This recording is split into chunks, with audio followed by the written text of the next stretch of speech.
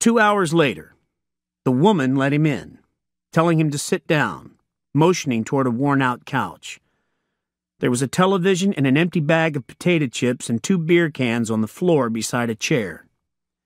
The house, a sagging brick row house in a crappy block of 13th Street Northwest, 10 or 12 blocks away from Princeton Place.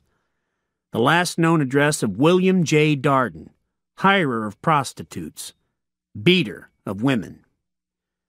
She went upstairs, was up there a minute, and Sully sat down on the couch, waiting, wanting to come out of this with something he could use, something about the grime of the trade, the whole poverty and debasement of it all, the soup they were swimming in.